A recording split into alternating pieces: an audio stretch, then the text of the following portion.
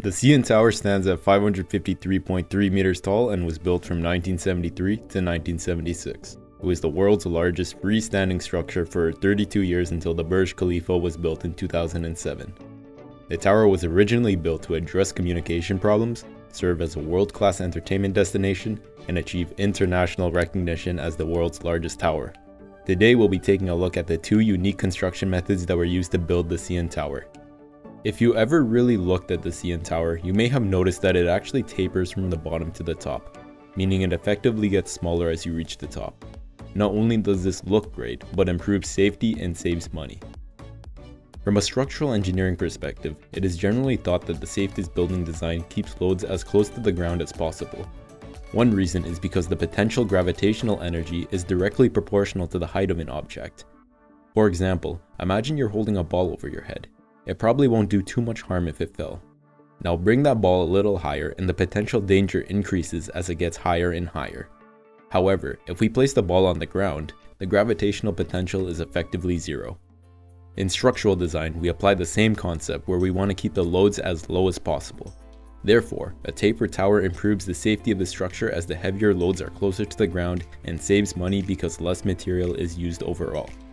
This is all great information, but one question does come to mind. How did the construction crew achieve such a shape for such a tall structure? The entirety of the structure was constructed with the slip form, which in other words is a continuous pour of concrete into a moving form. You can think of a form as a mold shaped as the final product. For example, if you wanted to create a rectangular concrete box, you would generally make a form out of material like wood, then pour your concrete in and release the form once the concrete has set. In the case of the CN Tower, it used a large Y-shaped box that was continuously pushed up by a series of hydraulic-powered climbing jacks.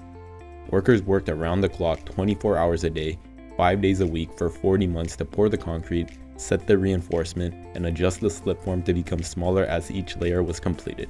The result was a beautifully tapered Y-shaped tower that was within 2.8 centimeters of plumb. After the slip forming was completed and the skypod was built, it was time for Olga to come in. Olga was the nickname of a giant Russian Sikorsky helicopter used to assemble the tower's crowning jewel, its antenna. Piece by piece, Olga put together 36 pieces of the antenna precisely together while workers maneuvered and bolted the pieces in place at the top of the tower. With the antenna installed, the CN Tower claimed the title of the world's tallest tower for over 30 years. The CN Tower continues to be one of the world's tallest towers and represents the incredible feats of engineering that were achieved over 50 years ago. If you would like to learn more about the construction of the CN Tower, check out the links in the description below. Thank you for watching, and please consider subscribing if you enjoyed the video and want to see more videos on construction, structures, and design.